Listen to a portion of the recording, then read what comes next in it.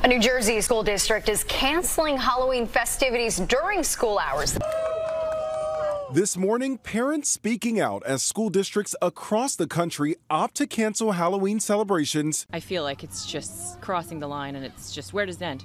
So next people are going to be offended by pumpkins. The woke mob has come for Halloween? I never thought I'd be doing this video, but here it is.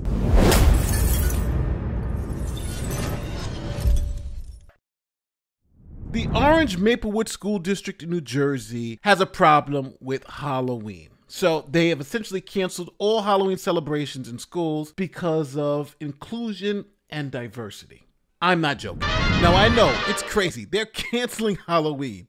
But at this moment in time, I want to tell you about the sponsor of this video, Private Internet Access. Now, I use a VPN every time I access the internet for protection, and the sponsor of this video, Private Internet Access VPN, is one of the best. Now, what do I love about this VPN?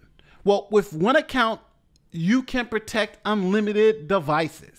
And you know what else you get? You get to hide your IP address. You get a server in every state and in multiple countries around the world. You can connect to streaming services around the world and watch content that's not available where you are. And use the link in the description and in the pinned comment and you'll get 83% off and 4 months free. Now, for that deal, you go to piavpn.com/Nate the Lawyer. Let me say that again.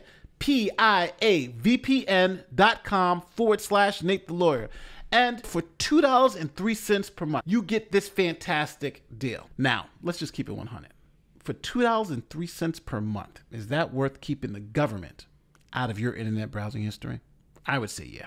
Now, click on that link in the description and check it out for yourself. Now, let's get back to the video. See, the school district believes that wearing costumes may cause cultural and religious reservations. It may even cause parents some financial constraints for buying a costume and may foster exclusion of some children who may not be able to either afford the costumes or whose religions may not allow them to wear them. For many, Halloween is a time for costumes, jack-o'-lanterns, and candy. But for others, the holiday may clash with family-held beliefs or cause financial stress. In the past, I have had children who have shared with me how sad they were because they are not allowed to participate in Halloween. And so I didn't have any of that this year either. So that was great. The principal of this elementary school in New Jersey says in one recent year, up to 90 kids were unable to participate in Halloween. So the school did away with it. So the school believes that by canceling Halloween, this would foster diversity, equality, and inclusion by avoiding an environment they may compromise their values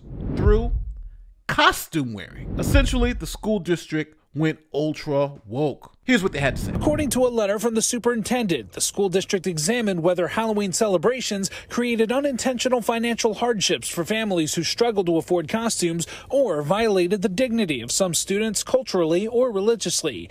Ultimately, they decided they won't have Halloween celebrations or costumes during school hours, noting that schools can partner with PTAs to do themed events outside of school hours. Okay, so the decision to cancel Halloween was met with some very, very strong reactions from the community and politicians. See, parents and students expressed disappointment and frustration, saying that Halloween is a fun, harmless tradition that brings joy and creativity to children. And you know it's bad because New Jersey has an extremely woke governor. And even the governor said this is insane. Here's the governor's tweet. Governor Phil Murphy, seriously? We can't let kids celebrate Halloween? Give me a break. Now, some have questioned the logic and consistency of the district's policy, pointing that other holidays, such as Christmas, Valentine's Day, could also be seen as exclusive and inequitable. On the other hand, some parents and students have supported the district's decision, saying it is respectful and sensitive to the diverse needs and backgrounds of all the students. All sorts of very, very affordable options are available to them. And as far as religious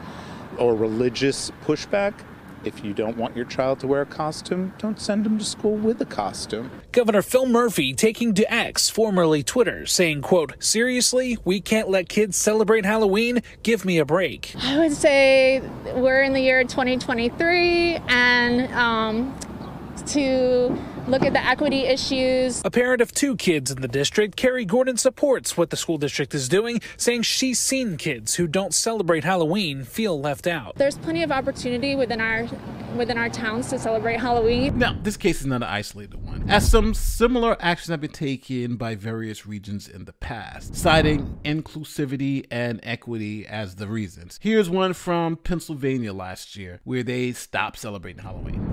A growing number of school districts have decided to cancel Halloween this year. And there's more than one reason as to why. ABC's Lionel Moyes on the road, the back and forth debate with parents. This morning, parents speaking out as school districts across the country opt to cancel Halloween celebrations. I feel like it's just crossing the line, and it's just, where does it end? So next people are going to be offended by pumpkins. Lower Merion School District in Pennsylvania ending the Halloween tradition after more than 50 years. Now, because this is an education channel, I do want to go over quickly what Halloween is. Halloween is the eve of the Catholic holiday named All Saints Day. Some people may not know that. Now, the relationship between Halloween and All Saints Day is mainly chronological and historical. Halloween being the eve of All Saints Day, and the name Halloween actually derives from All Hallows Eve, or the night before All Saints Day. Now, the canceling of Halloween leads to a broader discussion of inclusivity, equity, and potentially marginalizing certain groups. But the other side says, where does it stop? See, each American holiday and celebration has the potential to hurt some groups' feelings by not including them. Christmas, for instance, for those who are not Christians. Black History Month or Juneteenth, for those who are not black. The 4th of July, if you're not an American citizen. And what about Mother's Day, for women who are not mothers? See, the list can go on and on and on. This way of thinking seems to be doing more harm than good. See, we as a culture celebrated our differences and had an appreciation for them. Now we vilify those same differences in the name of potentially offending others. Now, I throw the question to you. Do you think Halloween is a harmless, fun holiday? Or is it problematic, offensive, and exclusive? Let me know what you think in the comments section. Let me know if we should start just canceling all holidays. Because let's just be honest. Somebody is going to be offended by that holiday. Somebody is going to be left out. And if everyone can't enjoy it, then no one should enjoy it. Or at least that's what the left is telling us. Don't forget, like, share, subscribe, do all that great YouTube stuff. Tell me where I'm wrong in the comment section, people, because I want to know. My name is Nathan Loy. I'm out of here. Peace.